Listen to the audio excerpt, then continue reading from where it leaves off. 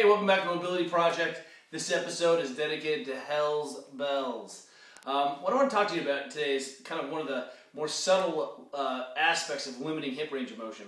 When we know, for example, that when an athlete, we test an athlete, passive hip range of motion should be roughly about 130 degrees, 120, 130 degree range. And that should be clean range. There shouldn't be anything happening where at the end of the range, my hip comes up off the ground. Oftentimes what happens is that athletes end up magically in the 90 degree position, which is about where we see elliptical, where we see athletes sitting at the desk, in the car. This magic 90 degrees, we just don't sit past that. And so one of the things that happens is that because I run into kind of hip capsule tightness here, what I tend to see is that the hip isn't very effective. The hip flexor isn't very effective at closing this joint.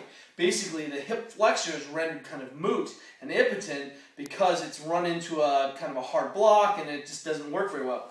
But what's interesting is that my cyclists in this position or my Olympic lifters in this position still magically, in spite of having such tight hips, can get deeper. What ends up happening is that, remember that trunk flexion or hip flexion is a function of hip flexors and that psoas. And psoas goes from trunk to leg, and hip flexors go from pelvis to leg. So if I'm not using this primary system, or I've run out, I can continue to close off by yanking on my psoas into overextension. So one of the mechanisms, or one of the problems we see, is when athletes are missing flexion, they oftentimes end up overextended. In the bottom position in the hole, for example, I need lots of hip flexion. If I don't have it, boom, there's my mechanism for overextension. So what ends up happening is I see athletes who are missing hip flexion but end up having kind of SI-related flexion, kind of gapping-related problems. So this is what we're thinking about. One is that I've got to kind of deal with the psoas, so I'm going to show you a couple of pieces of that today. And then I've got to deal with that hip flexion. We've talked a lot about how to manage that. Some of the easiest ways are, of course, to just do any of the flossing variations where I anchor the leg straight, fold over, leg straight. We've done this with Aaron Cafaro, a rower, where I just put myself into this position, distracting backwards. I can do the super couch. All three variations are going to improve flexion, especially with the hip approximately in the back of the socket. I can test and retest that. That will unload that system.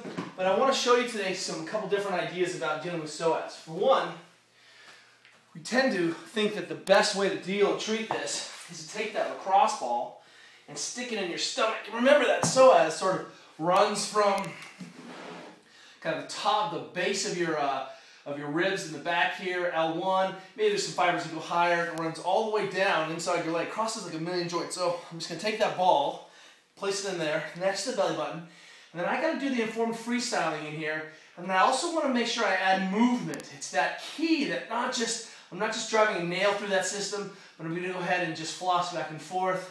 I'm in a pleasant disposition face. I'm not suffering. I can internally externally rotate the leg, but it's that tack and stretch model that's really important.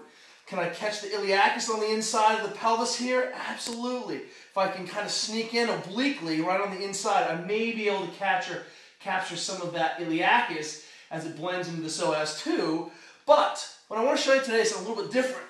Is that sometimes we see that the nerve roots get entrapped in the psoas, and some of my guys who are hyper hot from old back injuries, like your airplane crashes or something, one of the things we can do is put the foot up, and then I can just floss back and forth. So the idea here is that I'm tensioning that sciatic nerve. I can place the ball on my psoas, and then I can kind of get down into some of that deep bits down in my belly there. Oh, that really distal psoas. And then I can wind that up, add a little tension in the leg, and then I can floss back and forth, and I swear I can feel that through the ball. And when I palpate some of my athletes doing the same thing, we can work on that same flossing here. This is a good way to unglue some of those sacral nerve roots as they kind of get entrapped in some of these tissues down in the bottom of the pelvis, specifically that psoas. So you can easily hang out here and just practice gliding back and forth, and that's just it. I get a quick tensioner, come back out, quick tensioner, come back out, and what's really happening is I'm flossing that nerve through that psoas position.